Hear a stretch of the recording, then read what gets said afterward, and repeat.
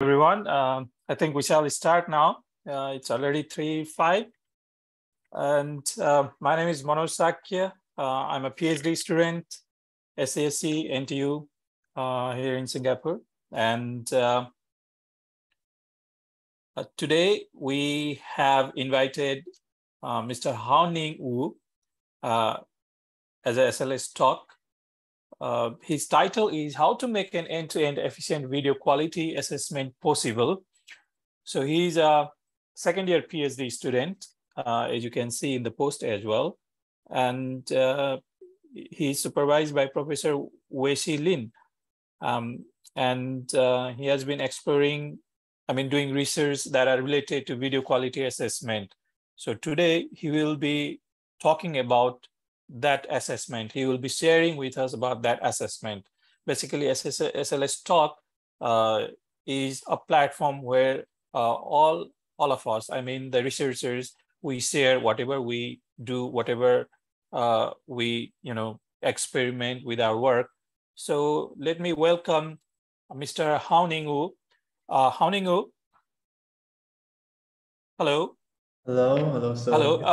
Yeah. Now you can share the share your slide and you can start your presentation. So before you start your presentation, let me share to the audience that once the presentation is done, at the end of the presentation, audience can put some questions or queries to our presenter.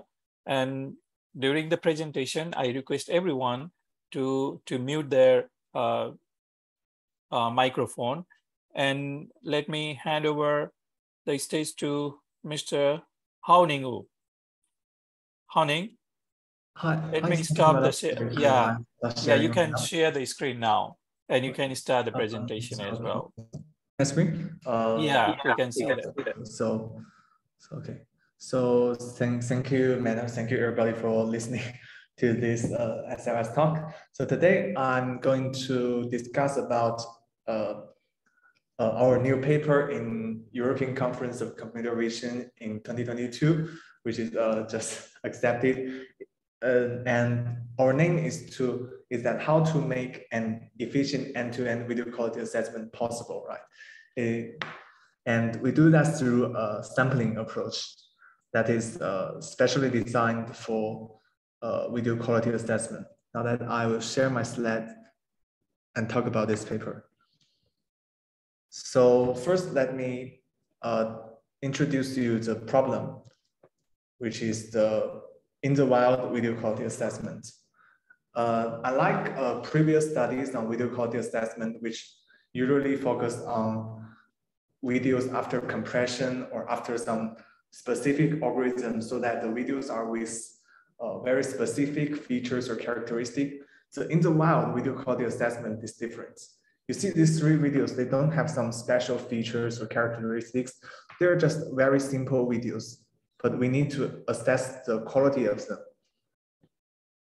You see, they are just very simple videos, and most of them are just directly shot by the cameras like your smartphones or cameras and actually generated by users and uploaded to many of the new video platforms like YouTube, like TikTok, like many of these platforms. And it's eagerly needed to assess the quality of these videos to make good recommendation algorithms or to assess the ability of photographing of smartphones or cameras, so that it's very important to do the video quality assessment on general videos, no matter where they come from. And our goal is to predict a quality score for these videos, or just you may predict a score, or you may need to compare the quality of this video. Like for this three video, you see the down right video is with the worst quality, right? Everyone can agree with this, right?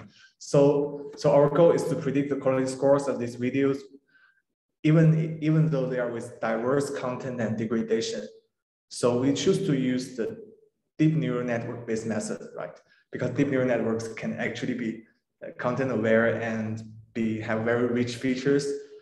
But while using deep neural networks for video quality assessment, we meet a very very, how to say, a big challenge or a dilemma for the real world video quality assessment. The dilemma is that how to deal with the large inputs, because right now you know that actually the videos are becoming with higher and higher resolution for like 720p or 1080p or in the full HD or in the ultra HD, the 4K. And with large sizes of the video, even you put them into a very simple deep neural network like ResNet 50, you need to consume very much computational cost and very much graphic memory, just as shown in the A of this figure 1. You see that with existing approaches or with existing paradigms, you need around 800 GB of memory. This is unacceptable for deep learning, you know, because when you're training, you get A100 is only 80 GB of memory, right? So 800 GB is not acceptable for using, even with batch size 4. So batch size 1 will be exceeding the best A100 at present. So you cannot train this video quality assessment method. And another problem is that when you are doing the inference, you need to consume very, very much floating point operations. Like you see the gray line here with 1080p videos, you need to consume like 210 times of floating point operations compared with a 224 by 224 video. This is when we are writing the resolution of videos, the computational costs become unacceptable, both for training and for inference. But another way is to, if we don't want this high computational cost, we can also sample these videos or subsample these videos into smaller resolutions. This is very applicable, right? You can just resize this video like the red box shows in the B, or you can crop this video like the orange box shown in B, right? You see these two things are just common ways in deep learning to subsample or downsample videos. However, these two ways are just not appropriate for video quality assessment because you see resizing, all these blurries, all these compression errors, the quality related issues are just corrupted during resizing. After resizing, you cannot actually distinguish whether this is a good quality video or bad quality video. And for cropping, actually you get a mismatched global quality. You may crop at a place with a worse quality than the global, or may crop at a place with better quality than the global. So you cannot accurately assess the global quality. And these two ways both have their drawbacks. So actually, for all existing deep neural network-based video quality assessment methods, they don't apply any sampling. And the way they try to use to avoid this high training memory cost as shown in the 800 gigabits, to do this, they just pre-extract features from each frames. You know, they don't do a deep end-to-end deep learning. They just pre-extract features and store the features in the hard disk, and then they only train a two-layer linear, like a two-layer linear network, so a very shallow network, to regress these features, which is, you know, as most of these at present in 2022, most of the deep learning-based methods are end-to-end. But for video quality assessment, I see all these, most of these recent methods are not end-to-end, just due to the high computational cost of no sampling, and the corruptions introduced by sampling. So that here they have dilemmas, so they have to choose a not that good way. That is not deep learning, end-to-end deep learning. For us, we are just trying to solve this dilemma, right? So we have two goals. First, we would like to reduce the computational cost by sampling, right? The second goal is that after sampling, we would like the quality of the video is still preserved. So we designed the fragments. The fragments are just like its name, they are the fragments. Yes, they are composed of different mini patches. You can see from the fourth column just of this figure. You can see for all this video 1, video 2, video 3, video 4, we actually just partition the video into grids and sample mini patches from these grids and then splice them together. You see, they all look like some Lego, just you just cut them into grids and you sample small things from the grids and you splice them together. And you still can roughly understand what is happening in this video. And also you get a uniform quality representation of this video. So these are the basic proposal of our method is the fragments, which is very simple, actually, just a new sample that combines resizing, which is representative to the overall video, and the cropping, which actually preserves the local textures, like blurry, like the noises, which are important to the video quality. So here we propose the fragments, which are based on these patches, but we have a problem right now. Because the fragments are made up of these independent patches, so if we use a simple neural network like the ResNet50, we have some pooling layers or some other layers which is not compatible with this kind of input. And if you can guess that we use a ResNet or use a convolution-based method, we'll need to have some convolution kernels just across these mini patches. And the worst thing came that they may just misunderstand these disconnections or discontinuities between these mini patches as quality defects. You see, if you get an original video like this, like the left one here, this one is not a good quality video, but the prior knowledge we get is that these discontinuities are just artificially built by us, so that we will not like the network to just misinterpret these discontinuities as quality defects. So we use the transformer-based network as WinT, you know, the swing transformers, and based on this, we also modify this attention mechanism, which is based on Windows, the Windows self-attention. And we also distinguish the positions of the pixels. If they are from different patches, we'll need to specially label the positions of them in the window-based self-attention in SwingT. And also we propose to use a patch-independent regression. Instead of regressing all the features from all these patches, we regress features from each patch independently because they are actually contain rather diverse information, and actually the quality information can just be seen from only this patch, and just we do not need to fuse them together, and fusing them together will actually lose some information about quality. So here are the motivations of what we should do for the specific deep neural networks built for our proposed fragments. And so here is the second motivation. And based on this motivation, so we propose the fragments. Here is the full pipeline or the detailed pipeline of fragments. So first we will need to just cut the video frames into grids. You can see the red grids here, just 7 by 7 grids, or you can just make it any granularity of grids for your want. And you sample a random patch from each grid.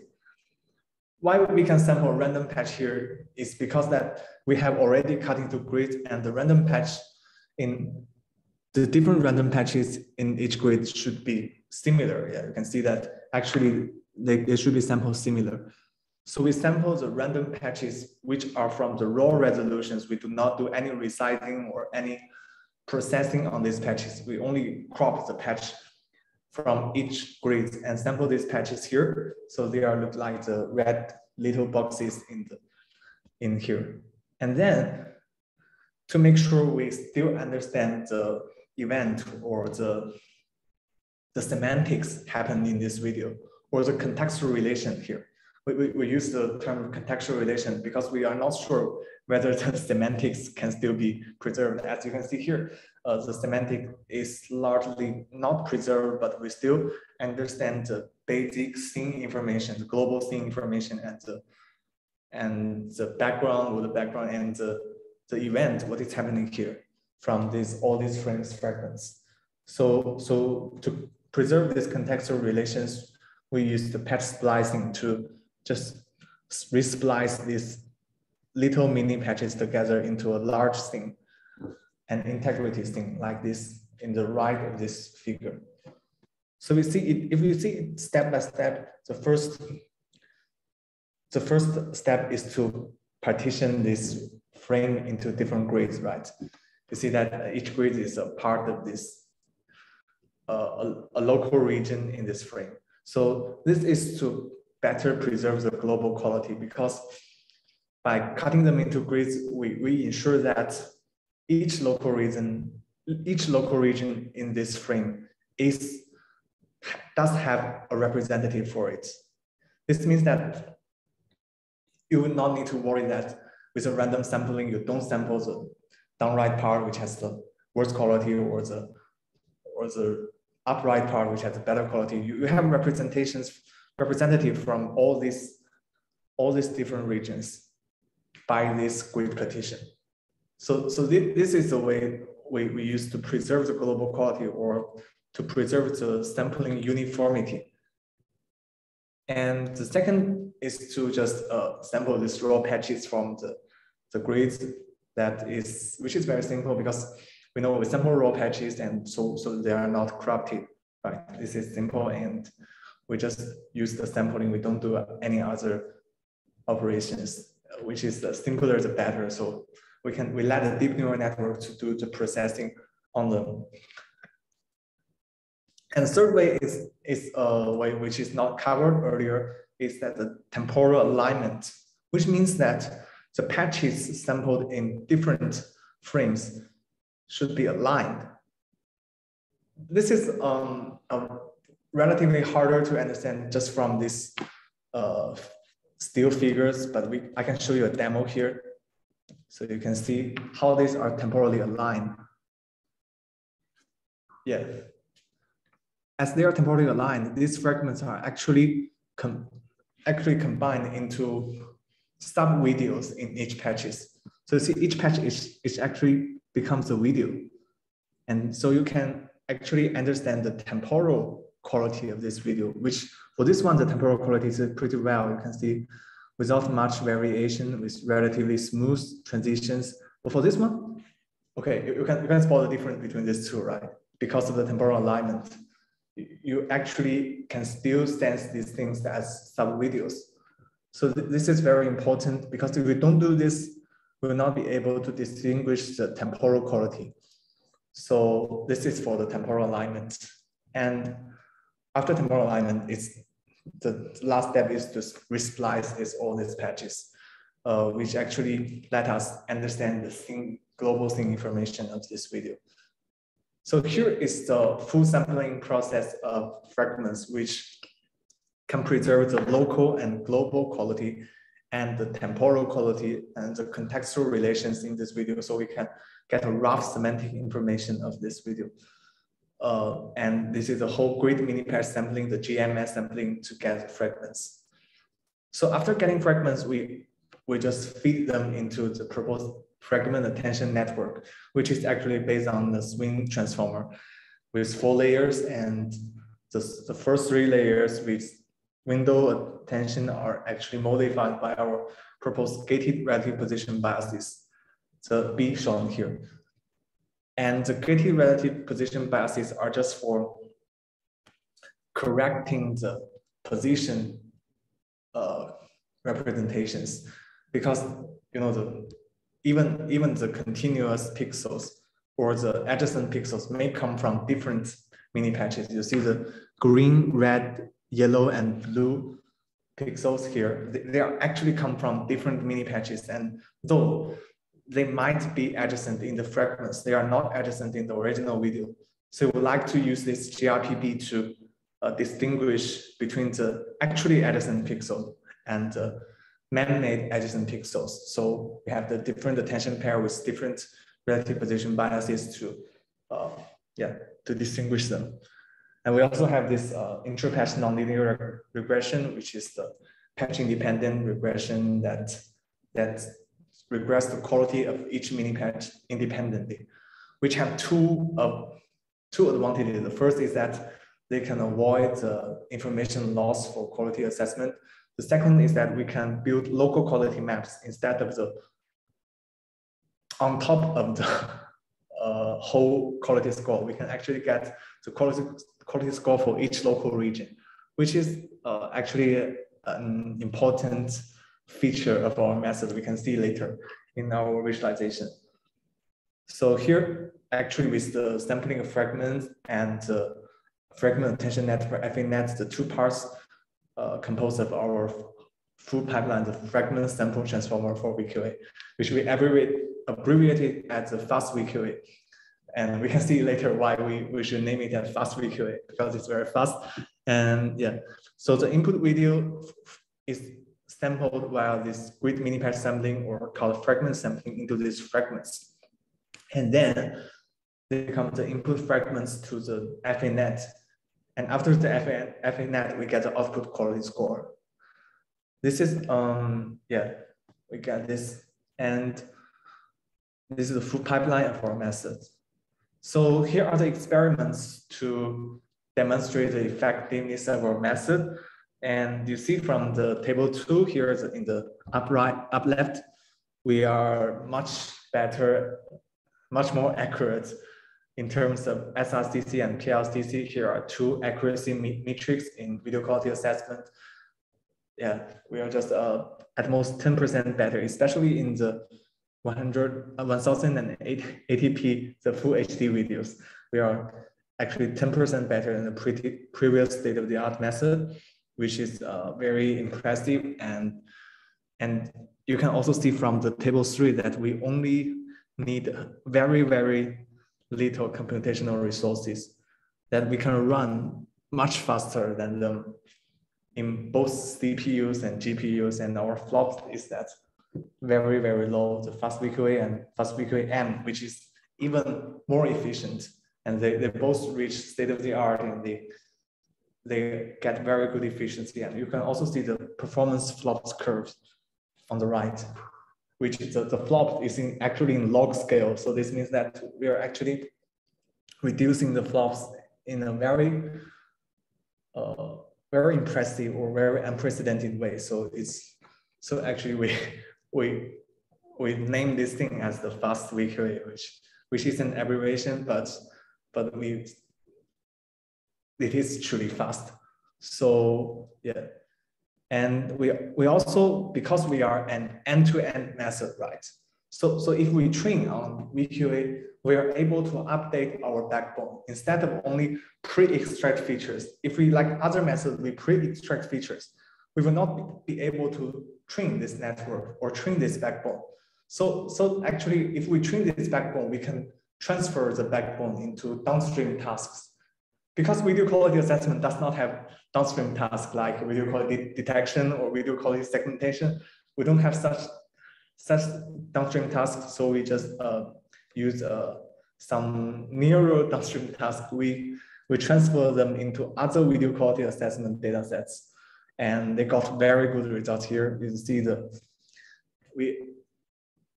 we actually beat the existing state of art by a very large margin, especially for the COVID-1K and for the UTB-GC data sets. We actually more than 5% better than existing state of the arts, and with much higher efficiency. And the pre-training actually contributes a lot due to our end-to-end training made available, right? So we made end-to-end training here, and we prove that the end-to-end training makes the backbone sensitive to video quality and can be transferred or can be fine-tuned to downstream or other data sets. Actually, these 5 data sets are representing very diverse scenarios or situations, because some for UTB-GC, they are actually for some gaming or some computer-generated videos. And for CVD and live Qualcomm, they are actually for some simulated distortions. But the quality aware or the quality sensitive features pre-trained by our end-to-end backbone actually can transfer well on all these cases.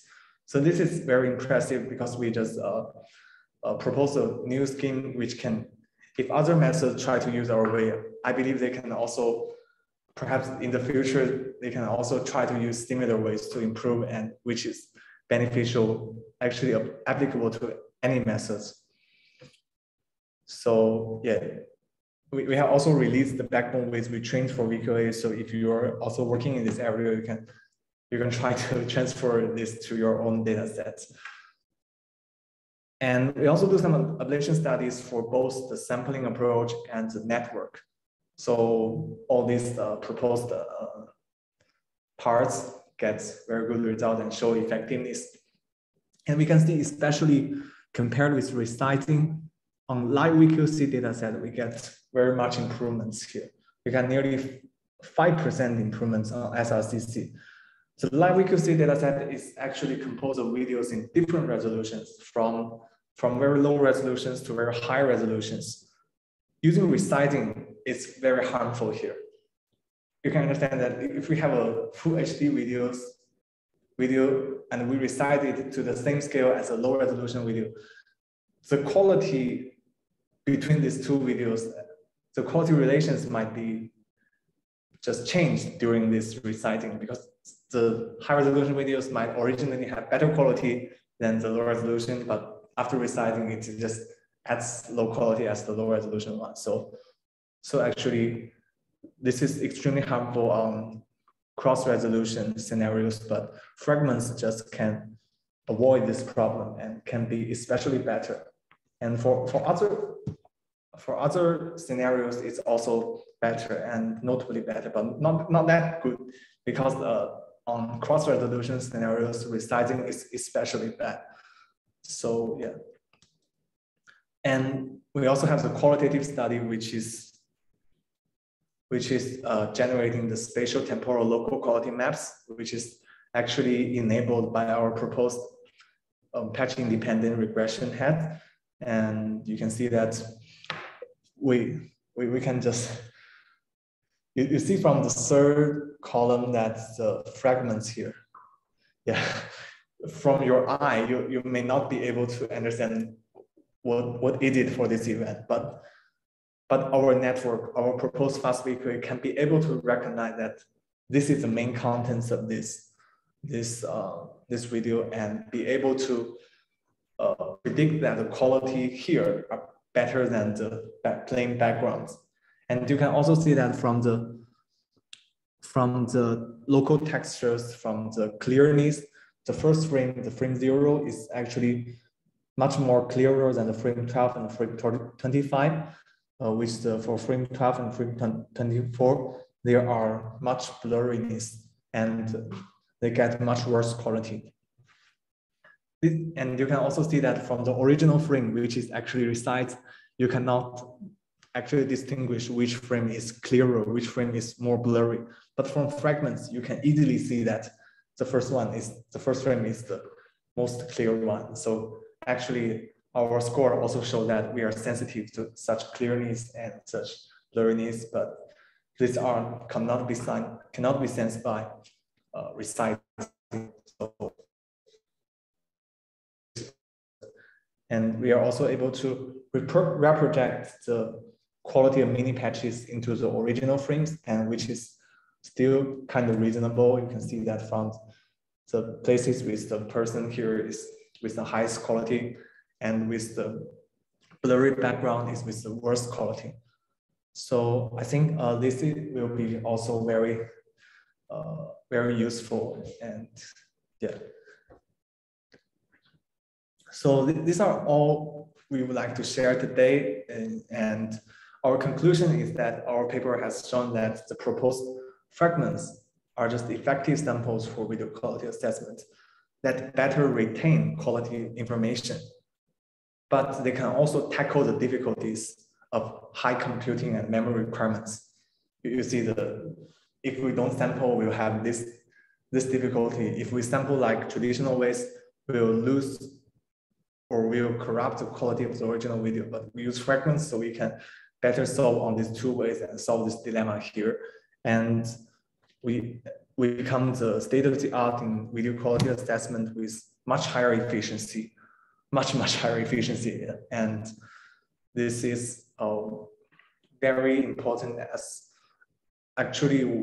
we know that based on our knowledge, most deep learning based VQA methods are not taken into practical use due to their high computational cost. But after the proposal of our method, after we released our weights here in the FAST-VQA, actually many companies are forking and starring our code and just transferring the things learned in FAST-VQA into their own products because they can be used very fastly. So yeah, so I think this have actually be very useful and very beneficial to all people that would need a video quality assessment and need more accurate video quality assessment, but they have limited computational resources. So I think this one is, yeah, this is a conclusion for this method. So yeah, I think for my sharing, it just ends here, but I welcome you to discuss with me about any questions. Yep. Thank you, Haoning. It's a wonderful presentation, and I think the work you have done and the application of this work is tremendous, I think, and I really like to congratulate you, and then my best wishes. I have a couple of questions, but before I put my questions, I would like all the participants to, if they have any queries or if they want to discuss on some points, they can either write in the chat box or they can directly unmute the mic and share the queries. Is there anyone who like to say the opinions or query? Let me. I think there's no one, but yeah, let me go first. Haoning, like for example, in the first few slides, I think you started talking about the quality itself, quality of the video itself, right? Yeah. So I was, the first time when I saw the title itself, then I realized, like, how do you define the quality? Because in some ways, like, some videos are, I mean, for some people, they say like it is a good quality video, but for some other people, they might say it's not a good quality video or something like that. So it differs in each and every person's perspective. And then we need to actually quantify the quality of the video. So how actually you solve this one? Yeah, I know. This is also a question actually everyone working in the video quality assessment will consider about. That for generating data sets, we actually use the mean opinion of many people, just like to get a quality score for each video, to collect the data set, we'll need around 40 people to score on it and then get a mean score on this. But I think you say it's a very important problem that actually the mean opinion score can't represent all these cases. So I think that one of our future works is try to better interpret quality beyond the scores. But right now, I think the scores actually more represent the technical quality of the video. Like you can see on this, we have the scores here, so some score examples. This is might be pretty clear. And these are generally for the technical quality, which like for something that most people will agree, like if it had noises or blurriness or motion blurs or something like this, it will be a bad quality video. And if it's very clear, if the color is very good, or these are for a good quality video. So I think actually right now people are just still focusing on the technical quality. So which are not with so much diversity right now. But I think in the future, people will also move on to focus on more detailed or more fine-grained cases. But right now, I think like, I don't know if you can see this, these are just the resized frames. So this video is for this one. You can see this is the one. So this one gets a worst score is just because you can see the blurriness and the compression errors, which everyone will agree it's not a good quality video. So I think we are mostly focusing on things like that right now.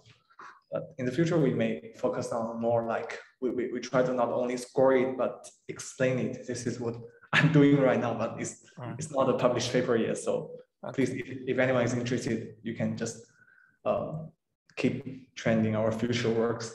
Perhaps we may do it like publishing the next year. Right. So Haoning, and then I realized that the solution to this improving the quality of the video, you started by introducing kind of fragments, right? That is the basis for your improvement, I guess, if I'm not wrong. Yeah. So but then how you came to the point that, okay, the fragments probably can improve the quality? How did you realize, how did you get to that point actually? Oh, you mean how do I think about it? Yes, yeah. Point? Oh, yeah. I think this actually is better discussing our extension paper, which we will be we are submitting to the DPAMI right now, and just we are still writing the draft. We will just put it into the archive later. So right now I can share you with some insights here. Just it is actually fragments. It's actually a combination of resizing and cropping. If you can see that resizing is actually the best representative for the video's content, right? You can actually preserve all of the video's content based on resizing because it's totally uniform, totally uniform. But for cropping, it's the best way to preserve the local textures of this video. So, but they also have their own drawbacks because you have the representativeness, you don't have the local textures preserved. But if you have the local textures preserved, like cropping, you don't have the representativeness. So we are thinking about an interpolation way or an intermediate way between these two, that is both representative and sensitive to quality defects or sensitive to quality information. So we build these fragments here. So I don't know if this is clear, but because it's very it's kind of complicated, right? But actually we are just thinking about resizing can be viewed as cropping 1 by 1 pixel from very small grid. And the cropping is like cropping a very large patch from a 1 by 1 grid. But we are just do not do that so extremely. We cut it into multiple grid, and we also sample more than 1 pixel from each grid so that we can cover both textures and the global representativity. So I don't know. Yeah, Haoning, but your technique will not actually improve the original, the quality of the original video, right? Yeah, we don't improve the quality of video. We actually assess the quality. We try to retain the quality of the video. Try to let it still, how to say? Even after resizing or cropping, we maintain the quality of the video like original one.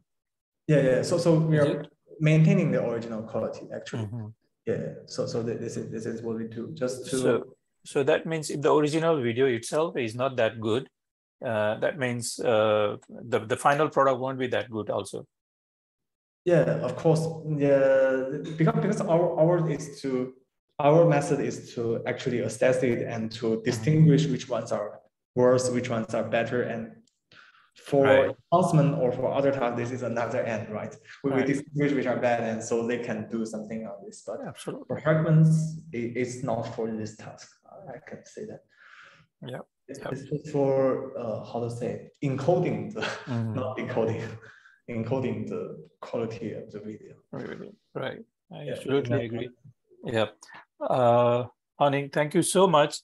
I think there is no question from the participants, audience. Maybe they can later communicate with you, because we share this video. If you don't have any problem, right, Haoning? We share this video, we are recording this video, and we share this one in the YouTube. I think you don't have that problem. I mean, yeah, I know that. Sharing the video to all my friends. Yes, some of my. Okay, great. Thank you so much. And we will also share your, GitHub and then the paper that we have published, the link to the paper to all, all the students. So they might, they might get connect with you later. But before closing this one, I would like to thank you so much on behalf of SCSE-GSC Graduate Students Club. And yeah, Pascal is saying something. Okay, great presentation. Okay, thanks, Pascal. Yeah, from Haoning side. Haoning, thank you so much. And if you have another papers that you like to present with us, please do not hesitate. And I also request all of you, all my friends out there, please join us in this SLS talk, and please do share whatever you do, interesting research you can share with us. And thanks a lot, everyone. And let me close this session. Haoning, do you want to share anything to the participants and the audience? Yeah, I think no right now. But are you sharing these links to the YouTube, like the project page? Yeah. Okay. Yes. So I think later I can just paste my extension papers link into this, which gives a better explanation or motivation, and propose an even improved method, a more efficient one, the faster VQA. So, but it is not finished right now. So, like in 1 or 2 weeks, it will just be released. Yeah. Good. Haoning, thank you so much. Thank you. Have a good day. Thank you, everyone. Thank you for joining this session. And I'll see you in the next SLS Talk episode 18. Thank you, everyone. Have a good day. Haoning, thank you once again. Bye-bye. Bye-bye. Bye, everyone.